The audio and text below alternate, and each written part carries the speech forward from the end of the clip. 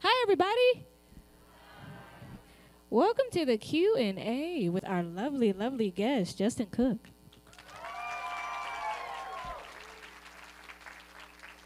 Hi, everybody.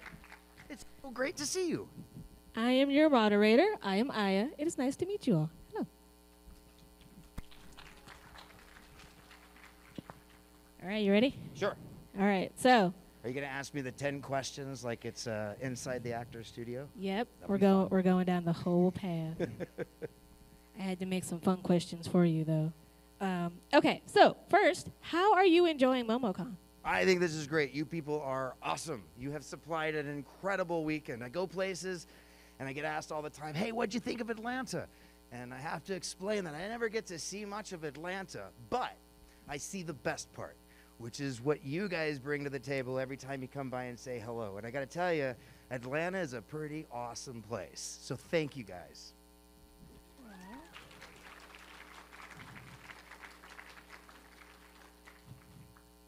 You got a good record store, too. You got to go to Criminal Records. Yes. What'd you get? You want to go with my records? Yeah. Oh, my gosh. This is going to be so much fun. I'm sorry. Justin Cook likes records. I love records. All right, let's see. We got some good ones today, guys. Oh, wait, here's my picture. You might like that. All right. Let's see. Anybody like Otis Redding? Yeah. I do, too. Look at that. Right there on the original Volt label. Do you know where that is? Who? Nice. That's my girl right over there. You guys, you're from Memphis, aren't you, right? Oh, never mind. From Memphis. That's where Stax Records is, right? So there we go. I think we got, oh, this is a good one, too, but it's backwards. This is the back of an Ike and Tina Turner album. Ooh. Big fan. Who do we have here?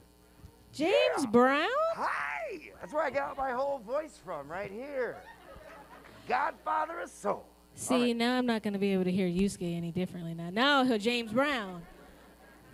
Anybody ever heard of Dr. John? Ooh, that's cool. Okay, here, watch this. Let's see. Anybody heard of Electric Mayhem? Dr. Teeth and the Electric Mayhem? Based off of Dr. John, huh? All right, who we got here? This is backwards.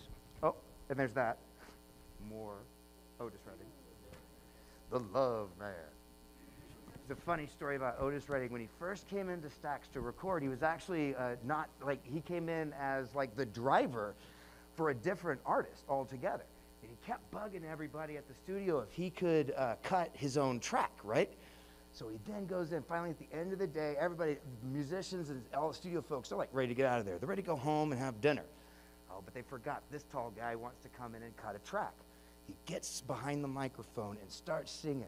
And Steve the Colonel Cropper, who was the on-hand guitar player at Stax, says the hair on his arms grew about 6 inches just because of the soul and the drama that came out of this man's voice.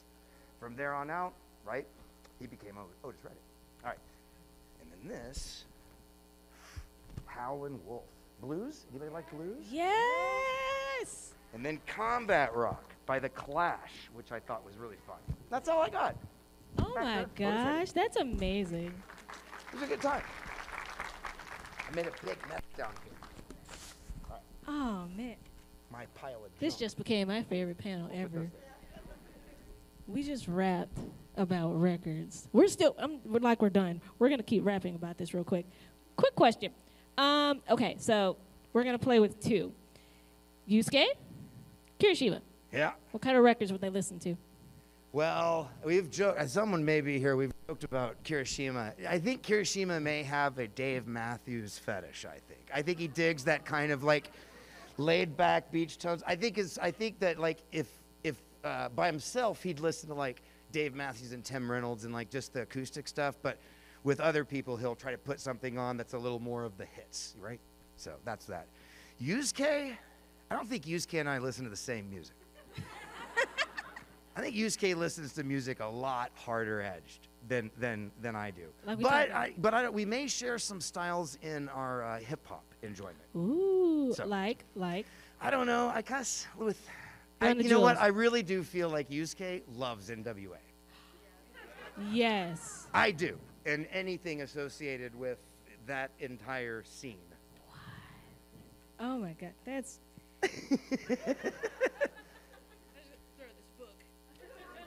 All We're right. going in a different direction. We're just going to talk about music and anime all day. I love it. Okay, so not only are you a voice actor, but you're also a producer, which Yeah. I learned, and a director. I was. Yeah. Was? Yeah, it So was. give us a little And whenever insight. I'm called to the challenge again. Ooh, For sure. okay. So what's the difference between producing and directing in anime? Well, right. So when they say producer, what they're saying is that look, I started at Funimation in 22 years ago, February of 2000. Anybody remember that Leonardo DiCaprio movie, The Beach? I started that weekend. And I started as an ADR engineer, so I was the guy that was pushing the buttons to record the actors. I was working on Dragon Ball Z alongside Chris Sabat, and Chris and I eventually got to be really tight and really close. And when he stepped out of Funimation to go start his own recording studio, I got promoted kind of to that lead voice director role. And that was somewhere around the time that Yu Yu Hakusho had started coming through. Fruits Basket, Fruits Basket. That's enough gas to get us to Pittsburgh if we need. So at any rate, Yu Yu Hakusho, Fruits Basket, Kitty Grade, and then right somewhere, and it's funny, if you ask Colleen, it's at the halfway mark, but if you ask me, it's at episode 18, is when she took over voice directing on Kitty Grade, which was a show that I was working on. And when that happened, they put me, basically I was in charge of trying to bring new directors in. And that's where I was called a line producer for a few years. And then the head of the department moved on, and I got then that individual's job. And so that's what put me in the producer's seat. And the producer's seat really, the job of a producer, well, the job of a producer in Hollywood is get money, right?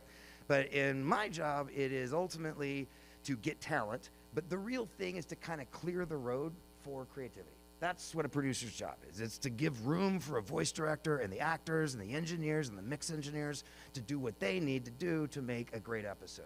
So that's ultimately what I've kind of moved into. And mainly the reason why is that although, you know, voice acting is fun, it's exciting, it's fun. Being a director is great fun for sure, but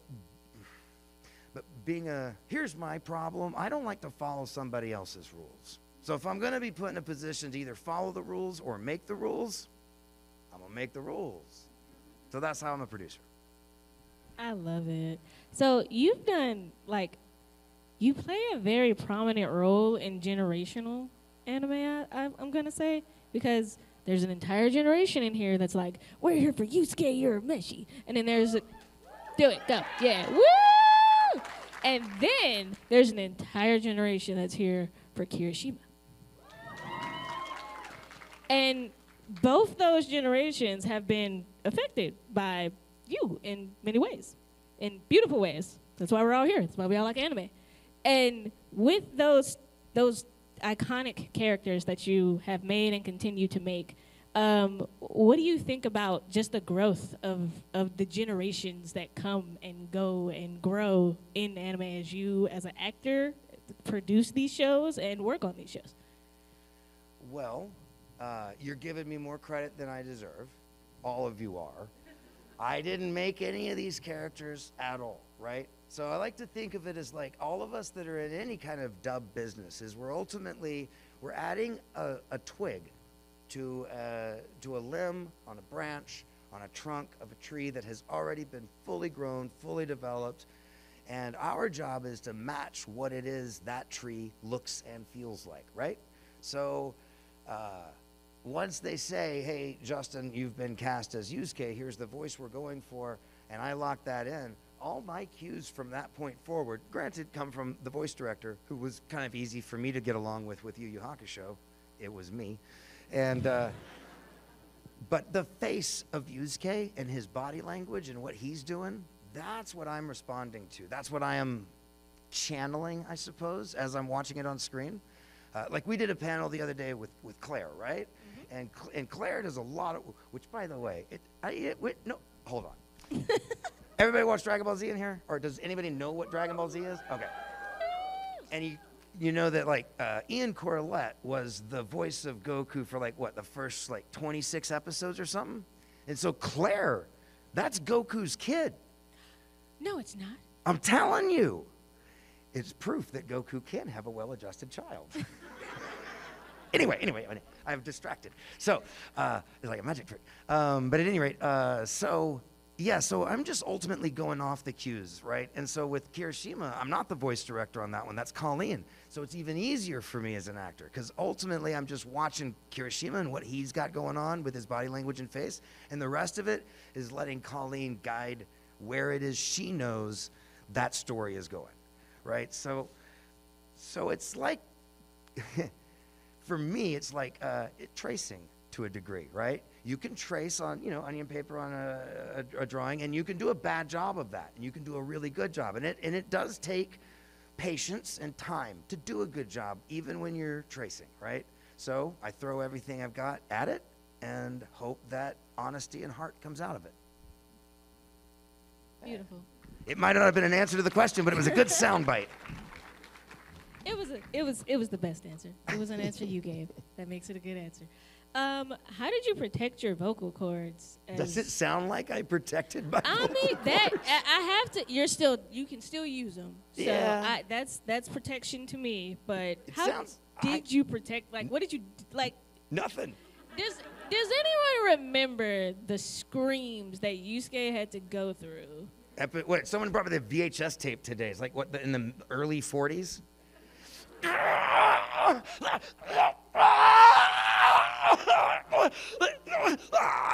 Yeah, no problem. I can do that all day. So much pain. I remember them, and I watched them recently, and I was like, wow, Yusuke's really getting beat up. Like. And I was the director, looking at it going, nah, let's do it again. Nah, let's do it again. No, run it again. No, we'll do the whole thing. You did that to yourself. Yeah, like, I'm an idiot. So, with Yu Yu Hakusho, being a spirit detective, Yusuke Urameshi was one. Do you believe in spirits or ghosts? Well, yeah, I do. I just never seen one.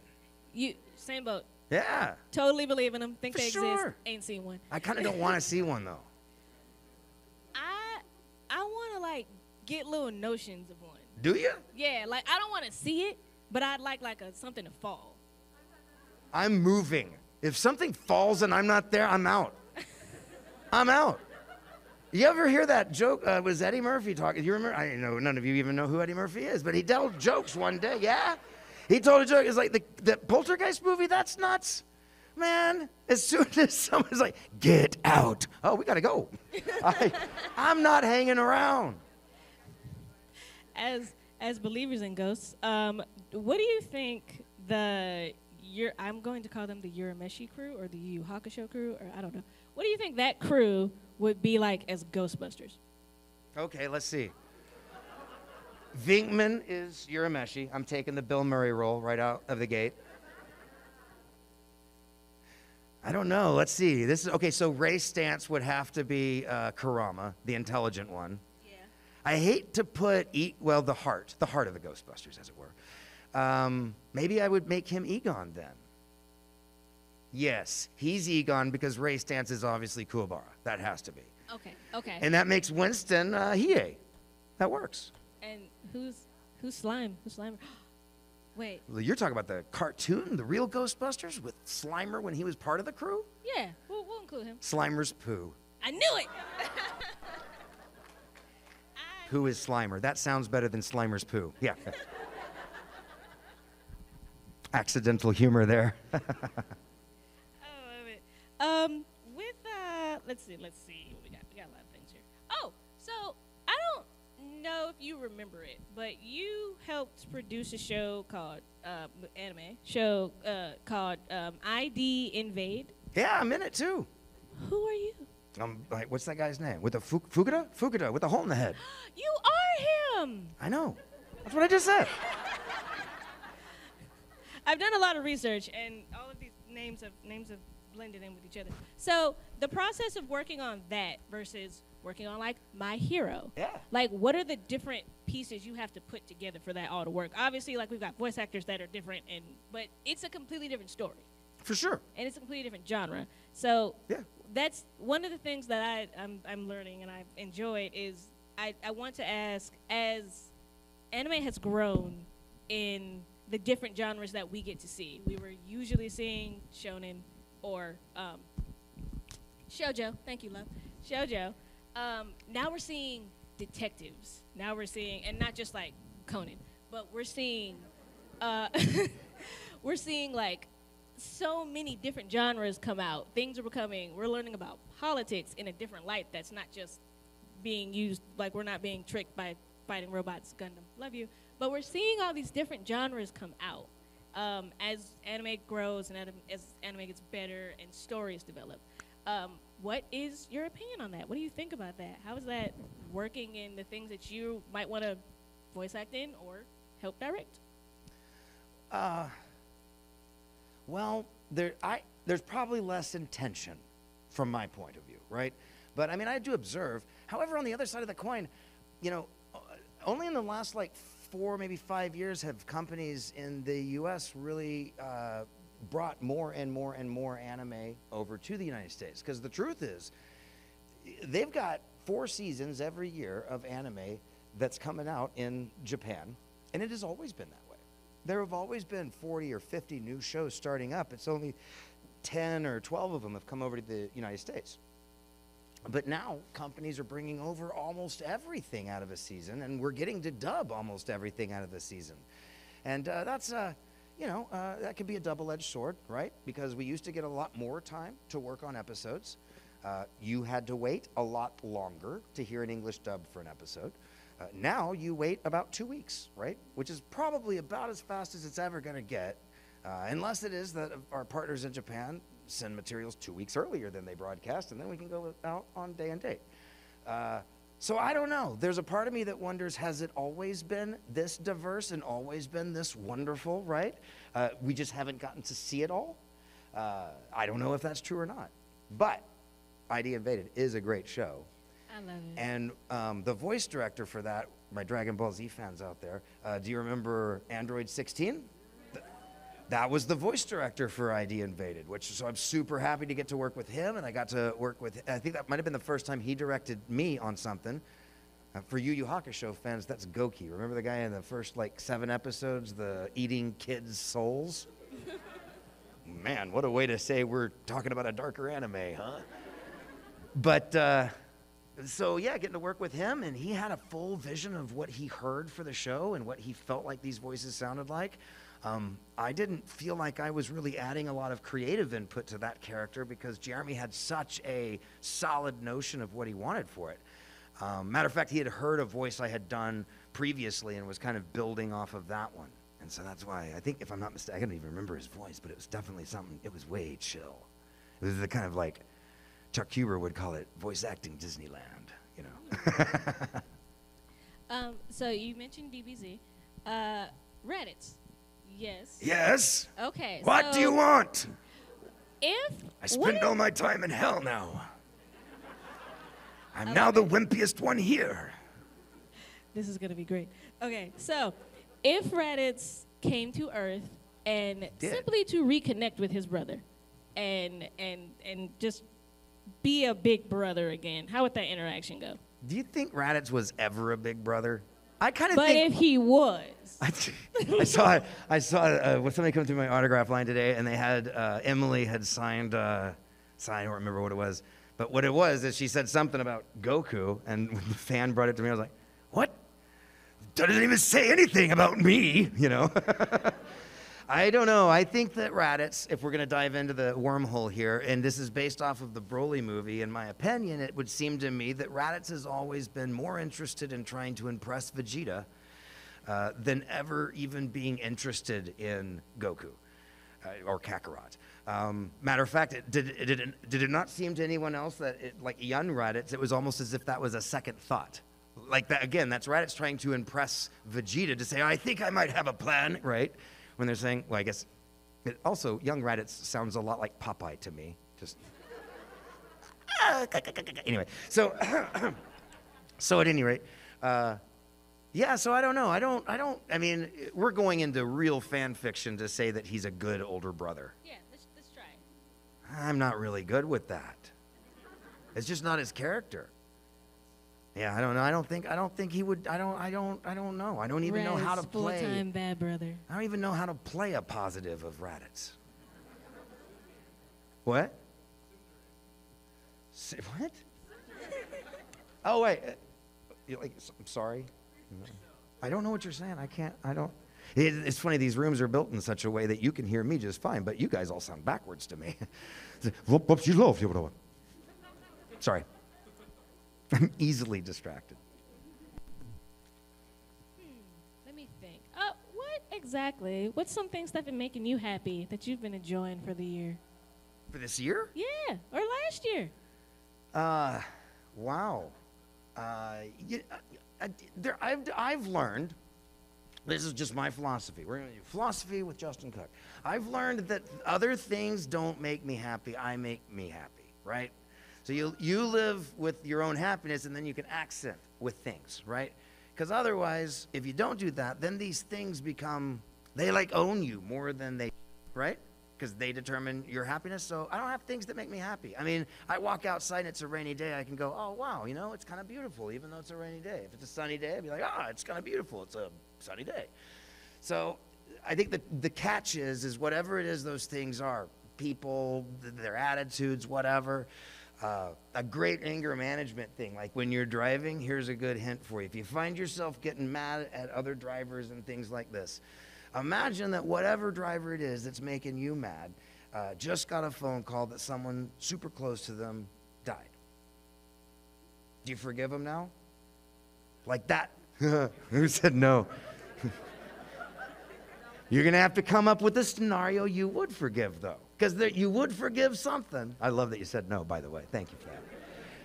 But that helps. That's the lensing of the way I look through the world, right? So, yeah, things don't make me happy. My wife makes me happy, I suppose. I'm pretty dependent on her. My kid, he's pretty happy, although he's 19, so he's not really happy. So, yeah. What's that? Yeah, right. I try not to rub that in just yet. Let him ease in. It sucks. Yeah, let it ease in. You ready to start lining up? We'll do one more question, and then we'll start our lovely Q&As for you guys. Oh, but you can line up now. Yeah, you can line up now. Safely. I like that Hiei's first. The most excited I have ever seen Hiei.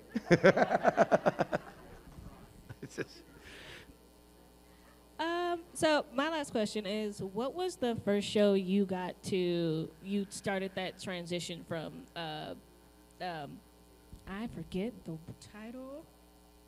I'm just going to say, what was the first show you got to direct? Dragon Ball. Dragon Ball. Yeah. Oh. So like episode 14 through episode 82, like the end of the Red Ribbon Army saga. Yeah. Yeah, it was fun. You go back and watch it, and you'll be like, oh, yeah, it was his first. He said he was trying to make a limb that looked just like the tree. He didn't do that. They're not all home runs. All right, ladies and gentlemen, you ready? Come on up. Well, I just want to save this for my personal. Yeah. You want me to hold it too? That'd be nice, thank you. All right, I just have one question. I will try to have just one answer. Yeah. I'm sure you know about the Yu Yu Hakusho OVA that came out in like 2018. I was just wondering if and or when you guys are going to be dubbing that. Let's stick with if, and the answer is yes. We actually announced it. Sabat and I were on a panel in New York Comic-Con in 2019, maybe right before the world ended. And we talked about we actually had made the announcement of doing that, and so there you go. So hold on to your horses, man. It's coming. You're getting your backstory, okay? Awesome. Thank you. What's your question? I'm sorry. It's pretty much going to be asking him like what his favorite part of the whole series was to record. Hey Justin, how you doing, man? And I'm awesome. How That's are you? good to hear, man. I'm great. Actually, really happy to meet you. Yeah, me too, man. What's your name? Zach, it's a pleasure. Zach, dude. Thank you, brother. I'm Justin. It's great to meet you. Yeah, man. My question for you is, in the whole series of Yu Yu Hakusho, At what point in the series was just your absolute favorite to dub over? Like throughout the entire 4 seasons, what was your favorite? Yeah, I don't look at the world that way. So when they assigned Yu Yu Hakusho to me, I immediately watched the entire series. I'm not kidding, like it was Friday midday and I finished it somewhere around Sunday at 3 a.m. Went straight through. It was on the old fan dubs that switched Hiei and Kurama's name all the time. Yep, I remember that. Yeah. So those were the first ones I watched. Had I not done that, I wouldn't have known that Blue Ogre was the narrator of the thing, right? So I had so when I'm watching the thing, I'm immediately figuring out what do I hear. I'm making notes about the character voices that I'm hearing. I was making notes about Sensui's 7 personalities before we started dubbing episode 3. All right? Right. So it was, so there wasn't one section, right? I was looking at a painting, and I wasn't looking at the painting saying, I like this part. I wanted to make sure that when you step back and look at the painting, it would be as beautiful as what it was supposed to be. Just one whole. Yeah. So that was the whole thing. Yeah.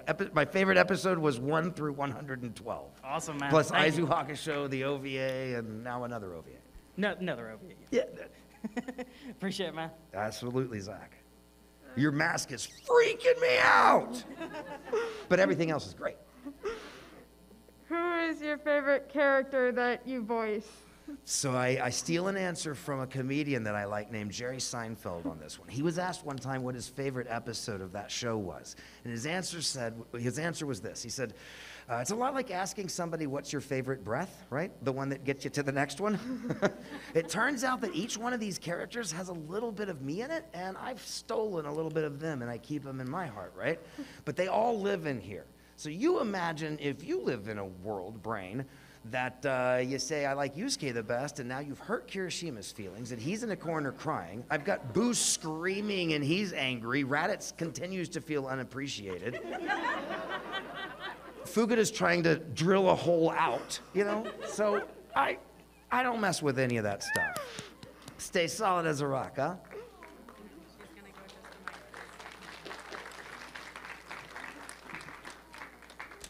Hey, friend, how are you?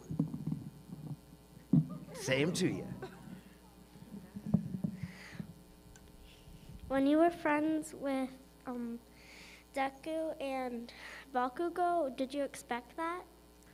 In the series? Yes. You know what? I kind of did. As soon as I started hearing Kirishima's lines, I started thinking, wow, this guy's going to be everybody's best friend in this entire class. And then they introduced Class 1B, and I saw Tetsu. I was like, he's going to be everybody's. So it didn't surprise me at all. Kirishima seems like the kind of guy who what he wants to do is help foster the successes for other people, right? So he just wants to make everybody else be better, which is kind of an awesome way to be, right? So I figured I'd try to pick that up from him and learn to be that way. But believe this, I'm actually now, because of that show, pretty good friends with both Justin Briner and Clifford Chapin, which are the voice actors for Bakugo and Deku. So no, I wasn't surprised, but I'm certainly proud to be their friends.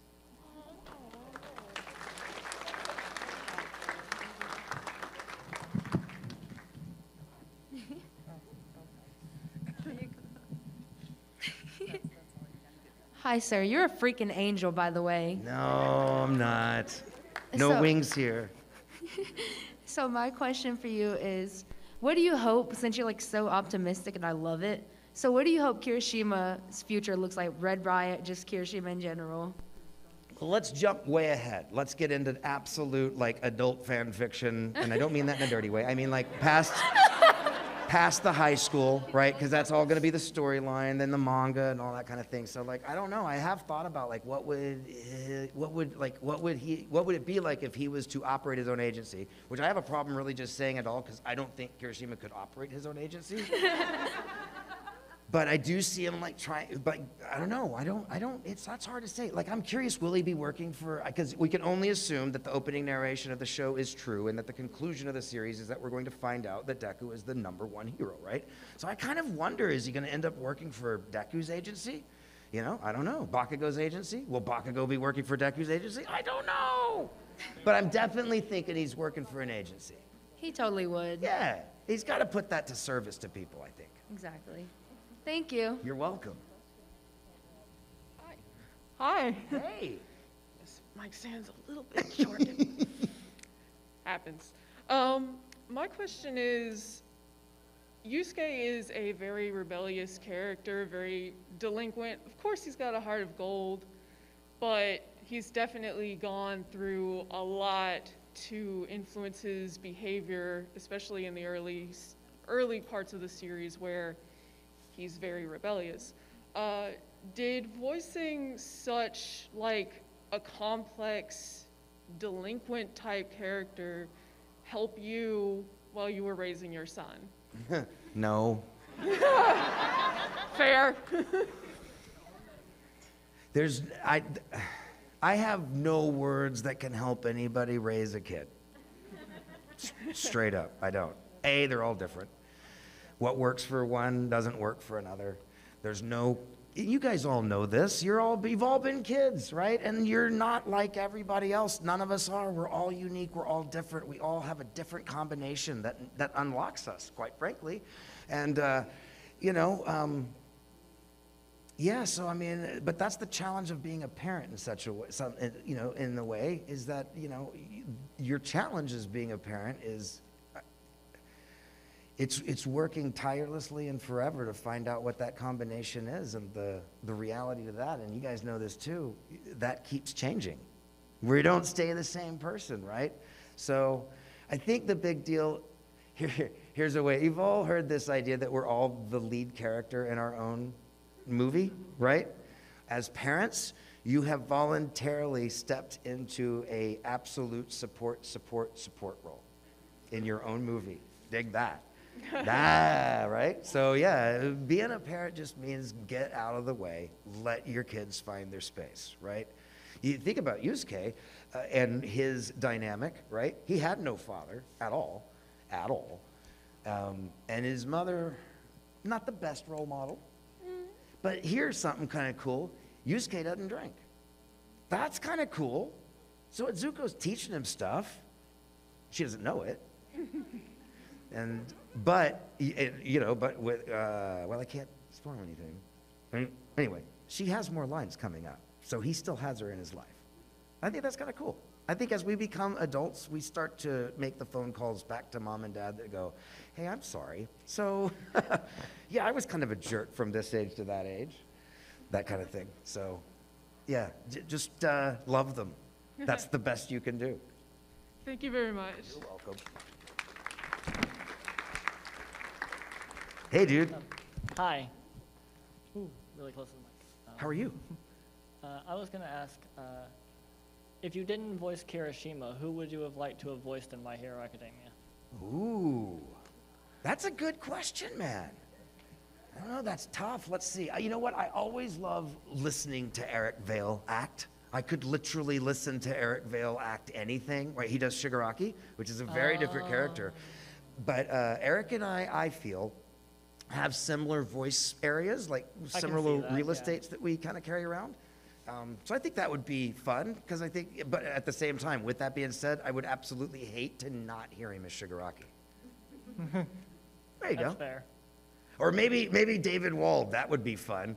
Let's let Tetsu and Kirishima switch places for a while. That would be amazing. Right? Thank you. Thanks, man. That was a plus ultra question. My question is slightly similar, so I'm sorry. That's okay. So, we all loved you in Yusuke, and as Yusuke in Yu Yu Hakusho.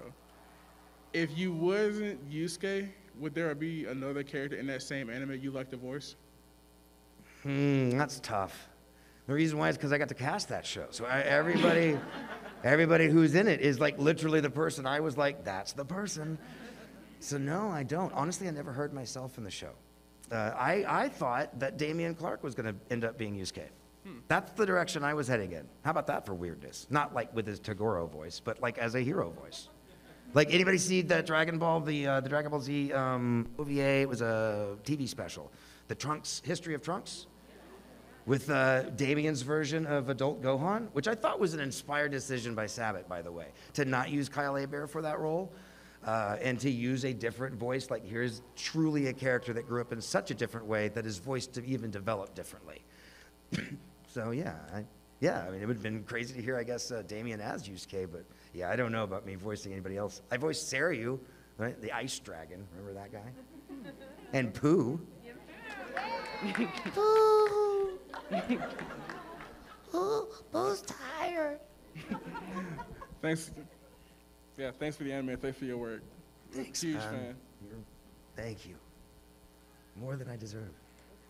Hi, Justin. Hey, how are you? I'm doing well. I hope your day's going well. It's going perfectly. My name is Rochelle. My question is, have you ever met the mangaka or the Japanese counterparts to any of the anime that you dub? I have. Yeah, I got to meet the character designer and the director of Yu Yu Hakusho. Oh, I don't know, back when things were black and white. No, I'm just kidding. It was maybe 2002 or 3. It was at a convention. It was at AX back in the day when AX used to be in Anaheim. Yeah, actually, that was a funny night. This was back when Yu Yu Hakusho was still on Toonami, so it had to have been 2003, would be my guess. And maybe early 2003. Anyway, it was still airing alongside Cowboy Bebop. And there was a Cowboy Bebop panel that was letting out, and the Yu Yu Hakusho panel was going in. And on the Yu Yu Hakusho, like both panels had U.S. guests and Japanese guests. And so when they let one crowd out and one crowd in, it was a lot of people. And they had Steve, Bo, Sabat, and myself all at the doors. And Steve starts just in character as Spike talking to Jet about these 2 idiot kids that are over here. Sabat and I start talking as Kuwabara and Yusuke about these cool cowboys that apparently we're meeting. Funny they don't look like cowboys, they don't see any hats. You know, stuff like that. This is my sorry impersonation of Sabat's Kuwabara. But it was so much fun to actually like get to vamp with the 2 guys that were in a show that was my favorite anime of all time. So that was like super, I was totally nerding out. But anyway, that was pretty awesome. So that whole event was cool. And at the end of it, I got my picture taken with the 2 individuals that I mentioned. They autographed a poster for me. I've got all that framed because I hang on to everything. Okay, thank you. You're welcome. Hey, how you doing? Good, I love your hair. Thank you. Yeah, reminds me of Haru. Thank you. So, you've worked on plenty of anime doing dub work. How do you feel about producing or writing anime in English to be produced originally in English? Okay, so I think if I'm not mistaken, Space Dandy English dub came out like a day before it came out in Japan. And that's just an example of where we got the animation prior to, that a couple of weeks before it, so we could do it simultaneously. But look, the reality is, of course, it was already finished, right, and already had a dub on it. I think by definition, anime comes from Japan, by definition. So the only way to kind of get in at the ground level, as it were, would be, I guess, to speak Japanese and head over and test out my auditioning skills in that country. That's right. Yeah, I'm not going to do that. I'm not that brave. Thank you. Yeah, man. Hey, man, how's it going? Good, brother. How are you? Tired. That's all right. This is that weird time of day, too, and it's like during the summer. Everybody remember when we were kids and you had your bedtime before the sun went down? Did that not, I hated that. Sorry, go ahead. Yeah. I told you, I get distracted easy. Yeah, so the question I have is kind of similar to one we had earlier, because someone asked what your favorite character was. Okay. But my thing is, did you have a character that you voiced that was just like, you were so excited that when you got into the booth, it's like, I'm going to do this. It just got you pumped to be that person?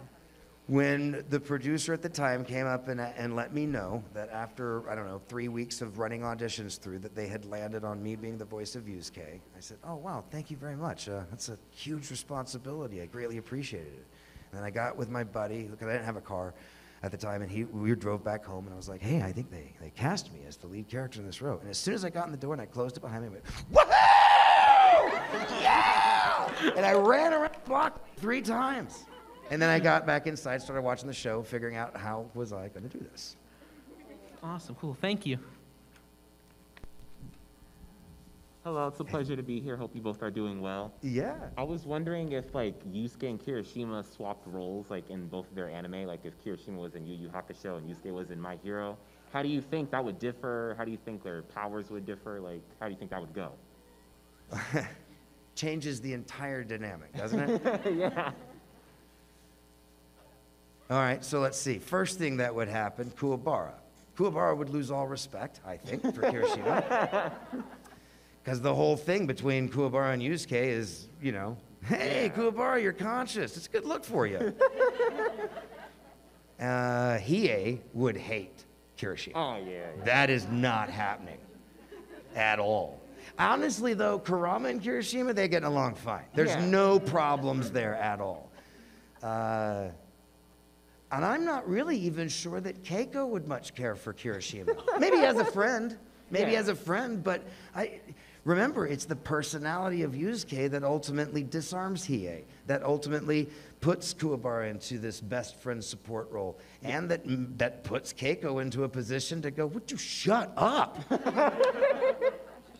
So yeah, I don't know. I think they're in the worlds they're supposed to be in. Yeah, that makes sense. Yeah, thank you. Yeah, man. Stay solid as a rock. No one ever says that to me. That felt good. I like that. Hey. Hi, how are you? Good. I'm very nervous. I had to write it down because You got this, Jasper. You got words this. are hard. I wanted to ask you, because you asked me earlier why Kirishima and Spider-Man, but what do you think? Do you think Kirishima would be a good Spider-Man? I tell you, I'm inspired by Kirishima. It's his heart. It's the end of season 3. That was mine. You're dressed up as her right there. This is my favorite scene in the whole show. When Sue, yeah, you, hi. When Sue confronts, and that's exactly what she does, which is, by the way, what makes Froppy the best hero in my book. But she confronts Kirishima and says, you made me lie. Like, you put me into a position that my choice was either to betray you or lie. Why'd you do that? And Kirishima realizes it immediately and tears up and apologizes, and I believe means it with all of his heart, and absolutely recognizes and understands there are consequences to these decisions that he makes or that his friends make. And this is a class of people, and I mean, like, these are my friends, all of them. And he can't put Sue in that position ever again. He will never put anybody in that position ever again. And at that moment, I was like, I get this guy. Here's a guy who, being good, being honorable, being manly, means something. It does. And what was the line? Forget being a hero, I'm not even a man. I mean, this was the fight he was in too, right? Like, that's what ultimately got him into that position. So he's got some things to still figure out there. But that, to me, just the fact that he's got that level of thoughtfulness, that's inspiring. And man, I work to have that in every interaction I have. I find that inspiring. Thank you. Yeah, you're welcome, Jasper. Yeah, Hey, my question's not nearly that deep. Okay, mine's a two-parter. All right. One, have you been to Waffle House? Yeah, I've been to a Waffle House. Like in this town? Oh, no, just like in general. Yeah, just I've been to a general Waffle House. Oh, awesome, awesome. It's not a Waffle House, it's a Waffle Home. Matter of fact, last time I was there, they asked me to pass along a message from the Waffle Association, which is screw pancakes. And second, this is really low hanging fruit. And second, this is the more important part of the question. Okay. What is Yusuke's go-to Waffle House meal? Wait, what? What is Yusuke's go-to Waffle House meal? It's 2 a.m. He's out with Kuwabara, Hiei. God, why am I forgetting What's his the name right now? scenario that ends Thank them you, at a Kurama. Waffle House? But no, let's not go there. They're sitting around. What does Yusuke order? Yeah, I kind of started to think you might be right. I don't know. That's rough because now I'm putting my own self in. I'm not eating anything from there. I don't know. He could go either way. He could like get everything on the menu because he's like hungry, and that's where we're getting sustenance from. I don't know. I don't even know the menu well enough to be like, oh, grand slam. I guess he's a Denny's guy. No. I don't know. Let's say he sticks with coffee. That feels to protect his cool exterior. What was that? Denny's in Japan is amazing. It's like 100 times better than Denny's here. Oh. So you would He'd go to a Denny. He's getting a grand slam. He's gonna go to a Denny's. Okay. Thank you very much, Justin.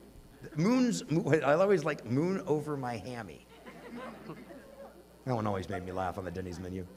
Hey, Justin, big fan. Thanks, brother. My question is, how many times did you have to retake the scene where Kirishima resolved to use Red Riot Unbreakable? Oh, the yelling thing? Mm-hmm. Colleen only lets me do that stuff like once or twice. I want to do it 40 times. Really? I'm like, I don't care, let's yell. But she's always protecting voices and being smarter than I am. So I think, honestly, we just did it like once or maybe twice. It didn't take a bunch. I mean, you can hear me. I scream. I can hit it. Could I get one? Red Riot Unbreakable! Yes. Thank you so much.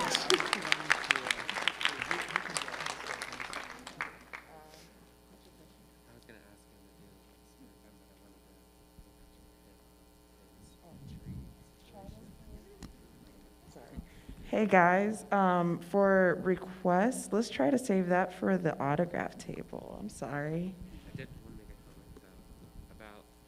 I just wanted to make a quick comment about how you were talking about the tree reference earlier. Yeah. But as she was kind of alluding to, even though you have personalities and things molded into a character, a voice really gives soul and heart to a character. And I feel like you gave that even in your screams of UK being in the cave. You really feel his pain in those moments and everything that he's going through. Thank you, so man. I'll save my request for when I see you. Well, I appreciate that, man. And look, I'm trying for sure, right? I just, I let you guys be the judge. Thank you. All right. Hello. Hey, what's happening? Hey. So I was wondering, are you at all thinking of auditioning for or maybe directing Chainsaw Man whenever it gets dubbed? Because when I read the manga, I heard your voice in my head for Denji. Oh, well, I tell you what, man, I will audition. That's for sure. All right. All right. Sounds great. Thank you so much. Yeah, man. Okay, this is less about your career and more about music. Because regarding your singing, do you have any funny stories about when you attempt to impersonate one of your favorite singers at a karaoke or something like that? No, I don't know that I've got any stories. I'm not good at impersonating. Believe it or not, isn't that weird? I have like this voice and whatever voices I can come up with, but I mean, here's a great example of me impersonating something. Majin Buu is me impersonating my rendition of Freddy Krueger. Okay. Remember that? What was it? Matter of fact, my reference line in that series was that line from Freddy's Nightmare. I guess that's the second one. You'll be the body, I'll be the brains. That one. And so yeah, that was produce. So that was where that was. So that's how my impressions work. Not very well as impressions. But they do okay as original voices I come up with for a character. But in regards to like imitating a singer, that's really tough to start trying to like imitate someone's like intonations and little nomenclatures, as it were, within their vocal fingerprint. And so in bands that I've been in before where I'm in charge of singing whatever that song is, whatever it is I sound like as a singer, that's how that song's gonna sound. So I guess I take it and make it my own. Cool. Yeah. All right, Hello, guys. Justin. Sorry to interrupt. Sorry, we got 5 minutes left. All right. We can make this happen. Teamwork. Big fan of your work. I watch Yu Yu Hakusho every time I get sick, and it always makes me feel better. Aw, that's cool. I mean, not that you get sick a lot, but Yeah, I mean, it's awful. but that makes you feel better. But I was talking to people earlier. It's like Atlanta's pretty nerdy city with MomoCon and DragonCon and stuff, but I've heard Dallas and Austin has a speed, and then Anime Expo's in California. So I was wondering from you, what's the nerdiest city you've ever been to? I don't know, man. I think we're gaining in numbers, though. I have faith in us. Nerds unite. I don't know, man. Every town I go to, brilliant people, super kind people, just folks like you guys and me wearing our heart on our sleeves and sharing our passion with all of our new friends. So you got 50 states worth of great towns to go to. Thank you. Okay, so hey, what's up? What's that? Okay, first of all, great taste in music. I'm from Memphis, so I fuck with your taste in music. Hey, dude, I go there at least once a decade just to Once a decade. like 3, 4, 5 days, and I take in Stax over again. I took my kid. He thought Isaac Hayes' car was the coolest thing he had ever seen. Really? Yeah, with all That's that so white cool. rabbit fur inside of it, a television. He was like, yes. That's awesome. All right, so I'm a recent graduate of the University of Memphis. I graduated with my degree in communications and strategic media. Congratulations. So my question for you would be, when you was talking about your time in Funimation, now and then, it seemed like I do a lot of in-house stuff. So as a recent graduate, trying to get into like either voice acting, PR, or whatever it is that they might need, what would be like the correct way for me to go about it? Because I know a lot of jobs be asking for like 5, 6, 10 years, but like, you know what I'm saying? I'm not trying to be old. No, I got you. Yeah. All right, so first, it doesn't say don't apply if you don't have 5 years experience. It just asks if you've got it, all right? So one, always find the way to read the line that says come on in, all right? So send the applications. Doesn't mean you're gonna get the job. This is what I tell my son a lot. I said, look, man, that first job doesn't need to be your dream job. The first job is just you taking a step in the right direction, which you've already done by going into college and finishing that up. Way to go, man. Thank you. Seriously, that's an accomplishment. Thank you. But now, dude, find that thing that gets you, whether it's working at a radio station out there in Memphis, whether it's working, I mean, you've got Sirius XM there at Graceland that's putting out, you might not want to listen to Elvis music all day, and I don't blame you, but you get to be a DJ, you get to be on a microphone, you get to start practicing using your voice. You talk about that experience you were asking about, that's how you get it. Well, right? I'm a broadcast journalist right now. I'm telling you, man, you've already started developing up. And surely for the last 4 years in college, you've been gaining experience. Use that. Apply. Just apply. And Chris Waycamp had a note earlier that I thought was absolutely perfect. They were talking about voice acting. But here's the deal. Anything that it is you're going after, there's a lot of other people going after it too. All right? And so the challenge you got is let them give up before you. You got this. I can't wait to work with you, man. Awesome. Thank you.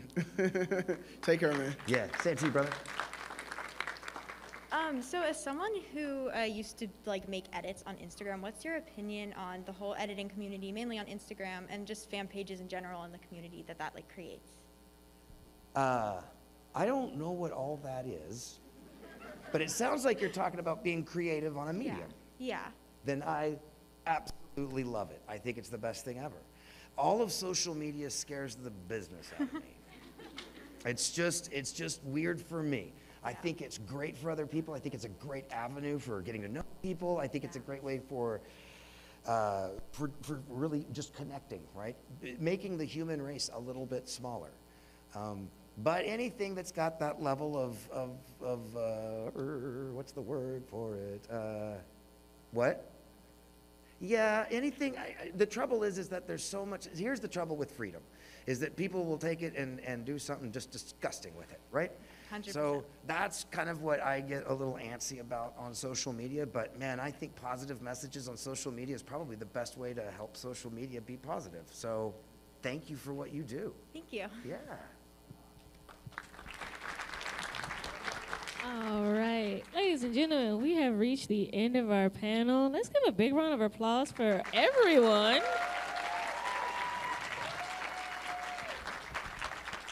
And obviously for our special guest.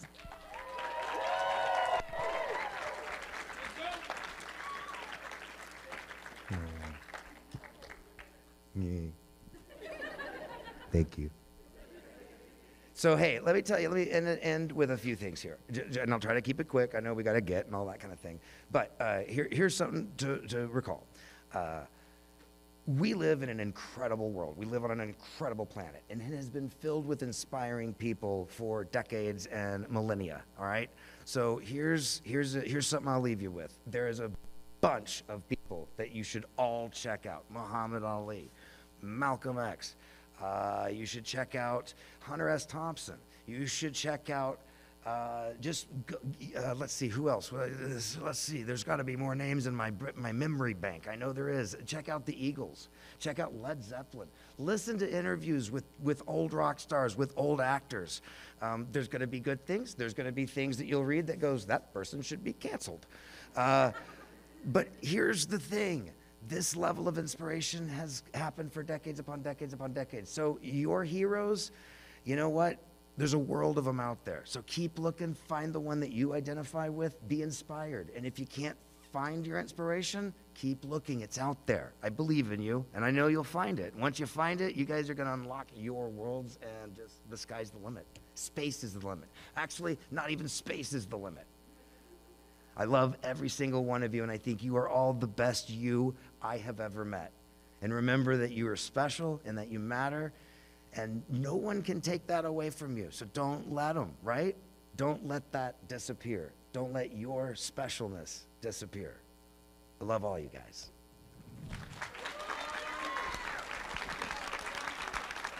And if I may, yeah, to add to that, not only do you guys make this con as well as our guests, but as he said, if you don't see it, you can always make it.